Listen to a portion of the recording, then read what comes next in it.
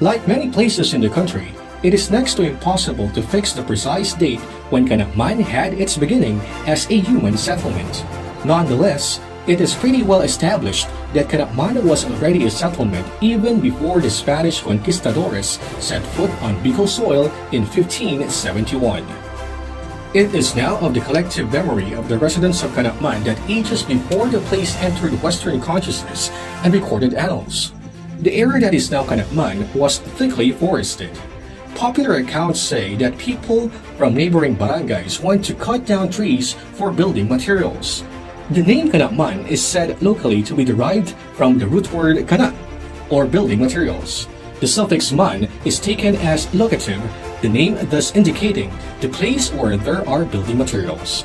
Local history says that the cross was first implanted in Canaman soil around 1580s, when some Nueva Cáceres missionaries, apparently on their way back from gospel work in either the Visita of Tipayo, now Calabanga, or of San Gabriel, now a barangay of Pamplona, got their bearings confused and thinking they were turning eastward from the Bicol River to its Naga tributary.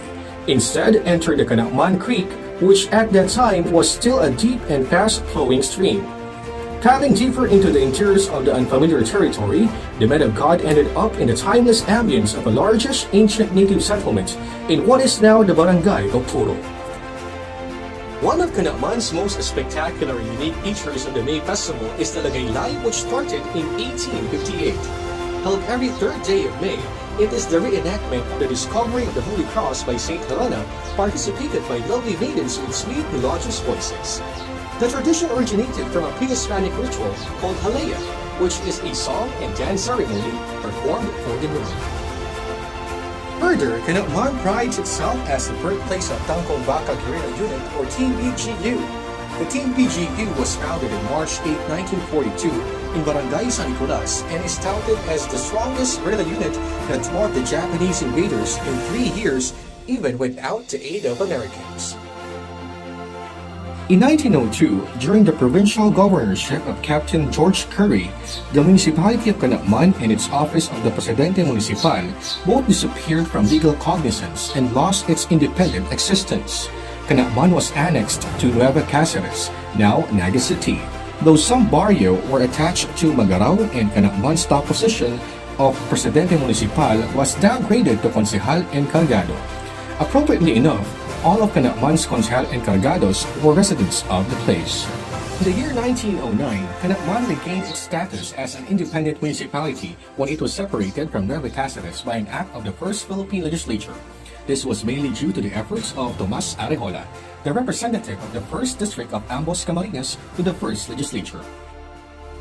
At present, the municipality of Canaman has 18 public elementary schools: Calambog Elementary School, Canaman Central School, Fundado Elementary School, Haring Elementary School Annex, Haring San Agustin Elementary School Main, King Elementary School, Linyaga Elementary School, Mangayawan Elementary School, Palo Integrated School, Puro Elementary School, San Francisco Elementary School, San Jose West Elementary School, San Juan Elementary School, San Nicolas Elementary School, Suwa Elementary School, Tacolod Elementary School Annex, Tacolod Elementary School Main, and Talitit Elementary School. 2 private primary schools: Heartland Grade School Incorporated, the Hansel and Gretel Foundation Incorporated. 4 public high schools: Northern Canaman High School, Mangayawan High School, Palo Integrated School, Santa Cruz National High School. 3 private high schools: Heartland Junior High School,